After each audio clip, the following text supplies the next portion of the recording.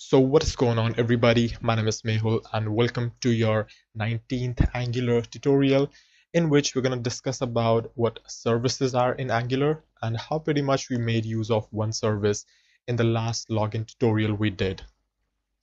So services you can think of essentially are required whenever you want to share the data among a lot of components and basically directives and all that parts of your particular module, right?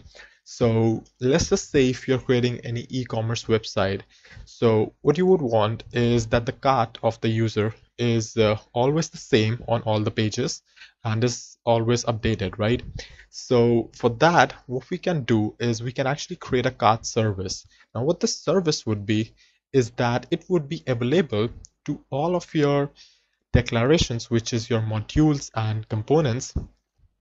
Plus, it would always be a single instance, at least that's what we prefer,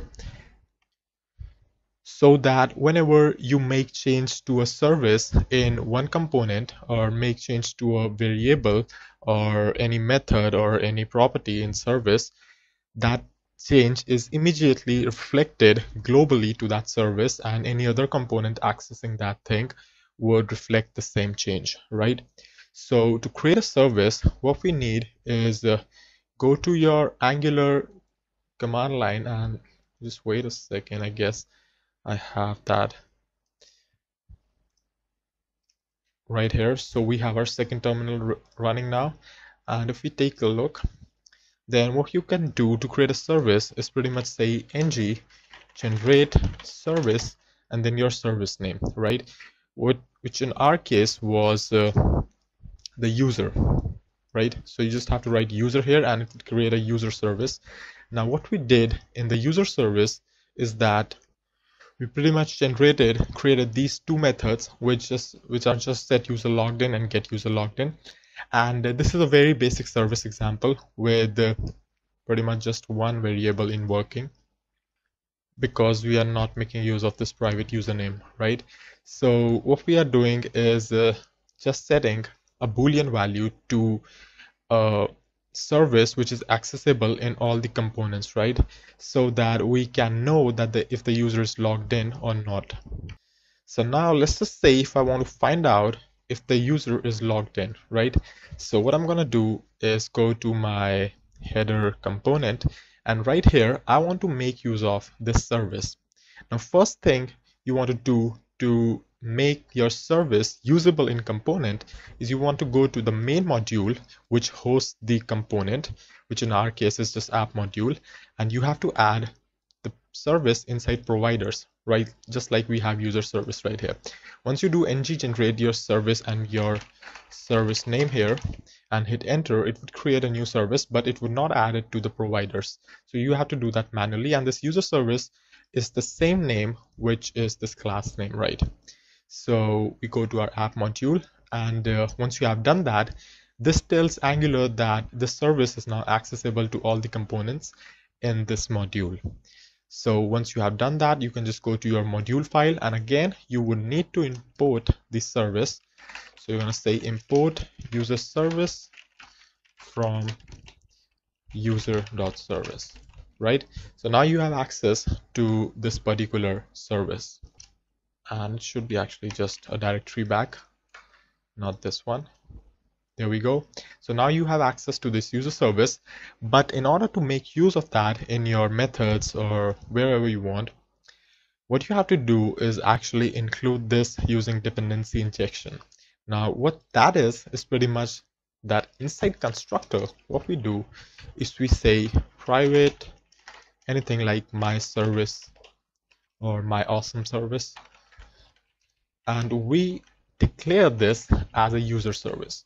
Now what happens with this is TypeScript stuff going on. So what this does is that it tells Angular that we are expecting a user service inside constructor with the name my awesome service. So you do not need to do a lot of things in here. You can even leave the constructor blank. So what this will essentially tell Angular is that put this user service inside my awesome service when calling the constructor of this class. So now you have access to my awesome service right here.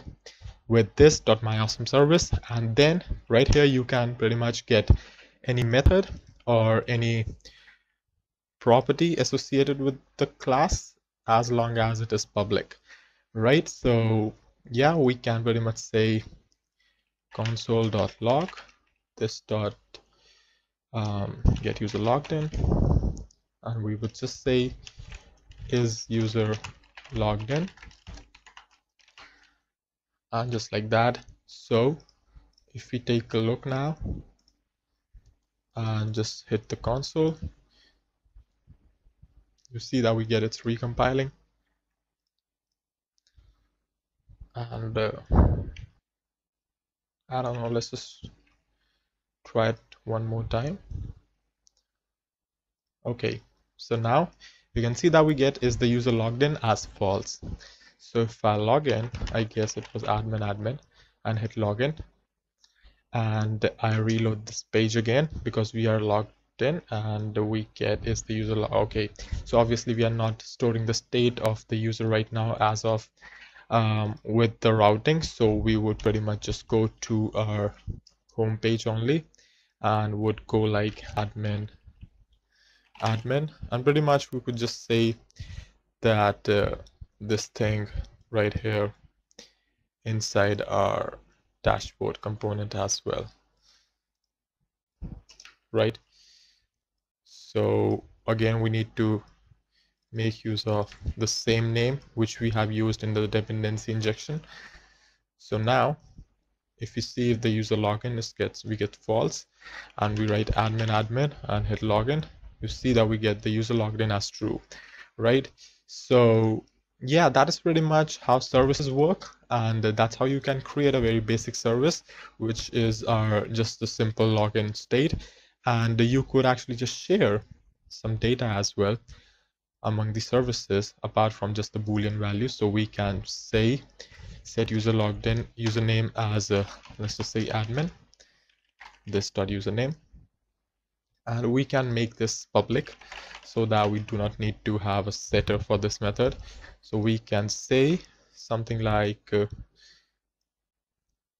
this dot name is a username, and then we can create a name in here, right? Is let's just say anonymous as default. So again, we need to make use of my awesome service, and I guess we are in the wrong file because we would like to do that inside our dashboard file, right?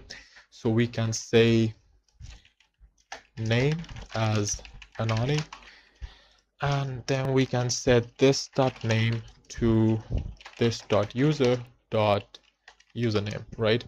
So now what we can do is inside our dashboard file, hello, and what we have name, right?